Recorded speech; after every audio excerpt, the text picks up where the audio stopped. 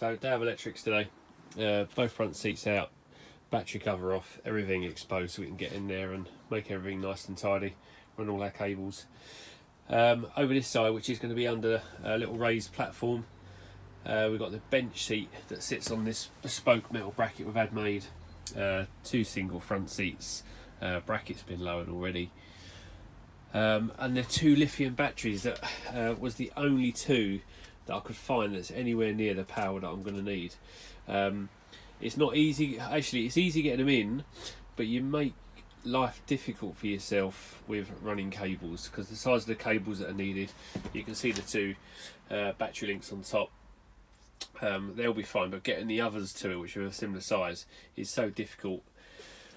Well, just not so easy to get them in and keep them neat and tidy. So I'm just doing that at the moment. But most stuff is sort of temporary linked, just so I can get everything organised and connected as it should be. Then I'll look at making it tidy, and knowing me, I'll probably end up upholstering underneath here, under this access panel that gets the most of this, because that's what I do. But anyway, yeah, because this that platform gets raised up.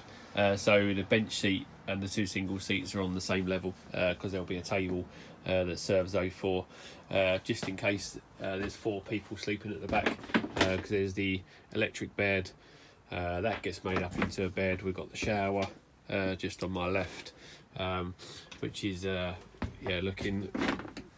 getting to look quite smart.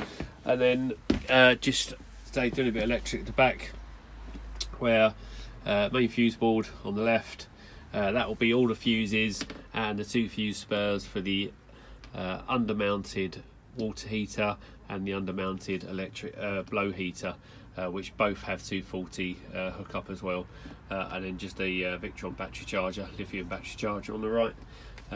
Yeah, all neatly upholstered in, so that'll be all nice and tidy. Yeah, looking forward to getting that all finished off.